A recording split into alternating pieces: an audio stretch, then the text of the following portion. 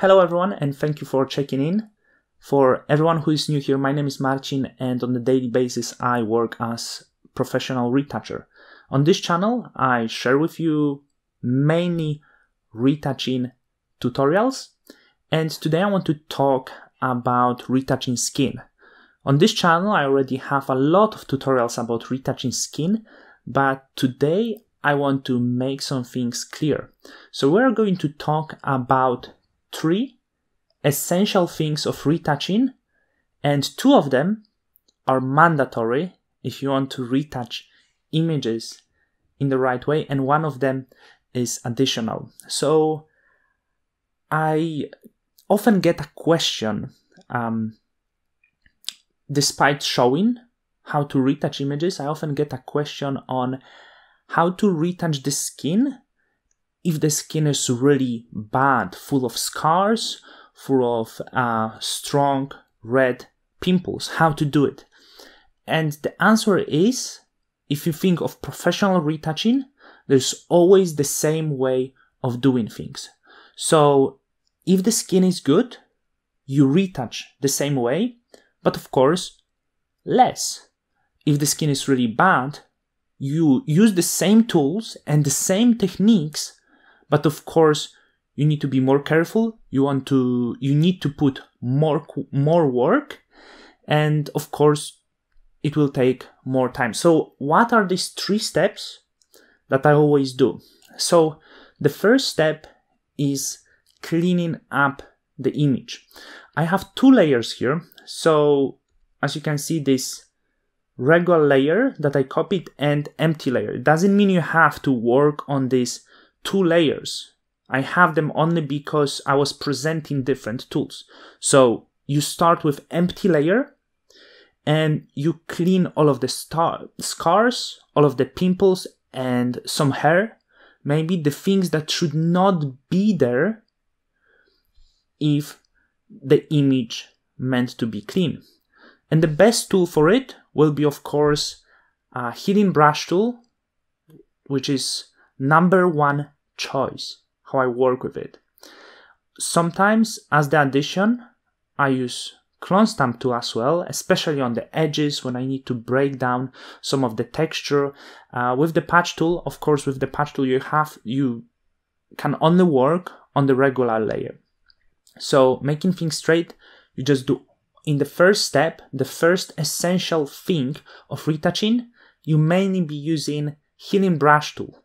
And of course you will lose some texture, you might get some disproportion, and still, because of the scars and very strong pimples that were there, you will get this redness. And despite doing this on this image, it still doesn't look well. And here it comes the second essential step, which is dodge and burn retouching. And here comes the most confusion. Of course, there are different ways of working with dodge and burn. Most popular is working with curves, which I usually do. And the second way of working is working on the gray layer, which have some comfort because you don't have to make that many layers, but at the start might be a little bit more difficult. So let me show you, let me open this dodge and burn layers, and as you can see, it's huge difference. So what changed here? As you can see, we had a lot of patches after cleaning up. After dodge and burn process, there is no patches. Why? Dodge and burn, and I have video on dodge and burning, so check my channel if you want to know what is dodge and burn retouching in details. Now I'm going to mention it quickly. So with dodging and burning, you work with the light. When you're dodging, you trying to brighten up some spots. Sorry for mistake. So you're brightening up the dark spots, and these dark spots might be after the scar. When you retouched the scar on the face, it might be some hole, which is darker than the skin surrounding that hole. So then, using dodge and burn, you want to add some light to it to make it even. And when it comes to the burn, I use the curves the same. In this case, I'm darkening. So not every spot is brighter or darker, but some is bright, some is dark, and some of them we need to darken, some of them we need to brighten. And how it looks, you can see I'm pressing Alt or Option to show you how this mask of Dutch and Burn looks here. So these are the strokes that I did. And let me tell you about the confusion, because I always say to my students, you need to use Dutch and Burn. This is actually only one way to make the skin look perfect. And as you can see, this was horrible image. We had a lot of scars, the face was very red. But despite that, using clean, empty layer, but doing cleaning up and Dutch and Burn, we got the skin pretty even. It looks really good now. So I get the question, someone tried Dutch and Burn and they say it didn't work for me. I believe you can relate to this, and there is the reason why it didn't work. The truth about Dutch and Burn is you need to be good at this. And what I mean that I don't mean that not everyone can do it, but it requires the patience and the practice. So with the mouse, you can't retouch. That's the fact. If you want the good result, you won't do it with the mouse and you won't do it with the pad. What do you need? You need Wacom tablet. It's the cheapest tablet. This version is like $100, less than that.